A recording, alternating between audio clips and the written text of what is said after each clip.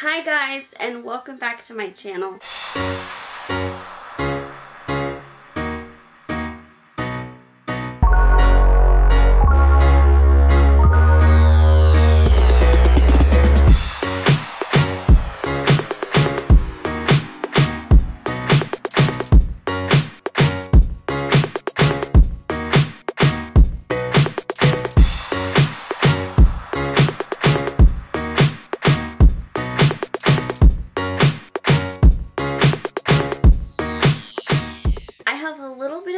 Video for you today, but I'm really excited to do it. Especially with this week me being gone and pre-filming because I am hopefully ministering to the kids that came for camp. So I asked you guys for ideas for videos to pre-film for this time period, and I got one that was how I became a Christian. I love talking about God. I feel like I'm like the annoying girl that always talks about God, but I do have a very unique story when it comes to becoming a Christian and kind of being introduced to God, and really just the whole basis of my personal faith and my personal story. So I actually, in the early days of my channel, made a video called My Testimony. I will link it. If you haven't watched it, go watch it. It's gonna go into way further detail than I'm going to in this video as far as the whole backstory of when I was born. The gist of it is, as you guys know, my parents almost lost me with having Turner syndrome and the fluid retention being so severe. Even with nothing else being wrong, just with the fluid retention,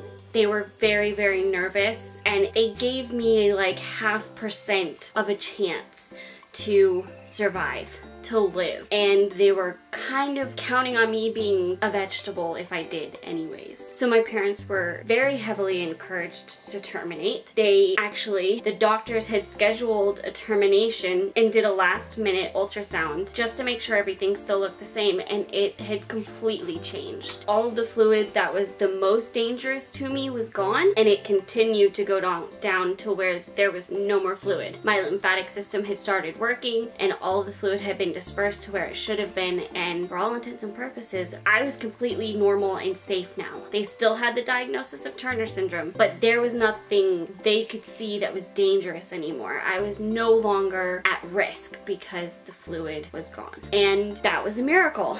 And behind that miracle was our church praying, was my family praying. I was put on a missionary prayer chain because my dad's aunt and uncle were missionaries in the Philippines at the time, and so when he told them what happened, they put me on a prayer chain. Prayer is powerful. Prayer works, guys. It's incredible. And so I heard those stories since I was 9 years old. But my story with God really starts before then, because I don't even actually remember a time I didn't know He was there, that I didn't know He existed, that I didn't feel His presence there. And there, of course, have been times in my life where I've been maybe not as disciplined in my walk with Him, but I have always, as far back as I have memories, felt His presence and known He was there. I've been coming to this camp since I was 4 years old, and it has taught me a lot about God. I have never felt closer to God than when I'm here. It's just incredible to me. The experience you can have when you're secluded with just what He created around you. I digress.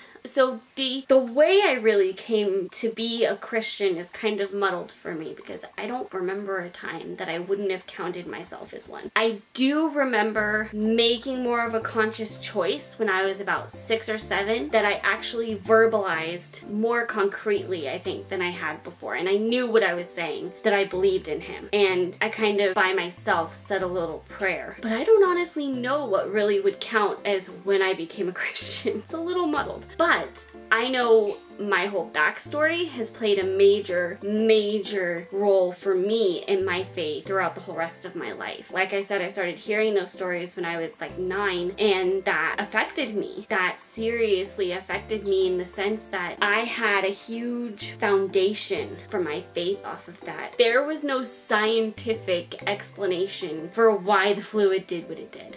There was nothing the doctors could say to explain what happened. They were all flabbergasted by it and totally shocked by it. And 2 medical journals were written warning other doctors not to jump to termination, not to jump to a conclusion on what you think is going to happen. That whole story is so crazy to me because all I see in it is God. I see him working in my parents. I see him working in the doctors. I see him very blatantly stepping in and saving me. And I know that can sound really like cliche to people that aren't believers, but that gives me a very real story and a very real sense of what he's done for me. And I'm not just talking when my mom was pregnant with me, I'm talking Christ on the cross.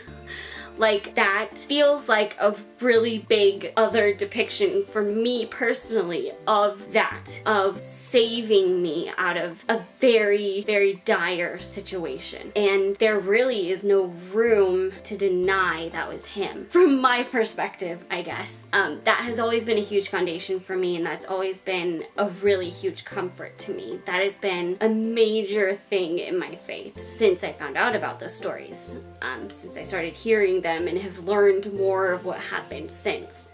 I feel like that story is really the basis of me being a Christian, and is really the basis of my introduction to God and kind of my whole faith story. It's an amazing testimony to have. It's a very personal and unique one, and I never want to take it for granted. I get to say God literally saved me. Not just the normal, like, oh yeah, he saved me on the cross, he saved my soul, but he actually, within my life experience, jumped in and saved me. So it's really amazing to me, and I can't usually ever talk about my faith without talking about that story.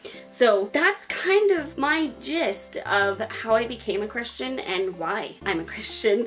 And I strive every day now to become closer with him, to be more like him, to go after what he has for me, and to be within his will for my life. And it's a journey, but a journey that I get to walk with somebody that I trust more than I could ever express with words, and who has given me a husband that I get to walk this journey with, that is what I need in ways I didn't even know I needed.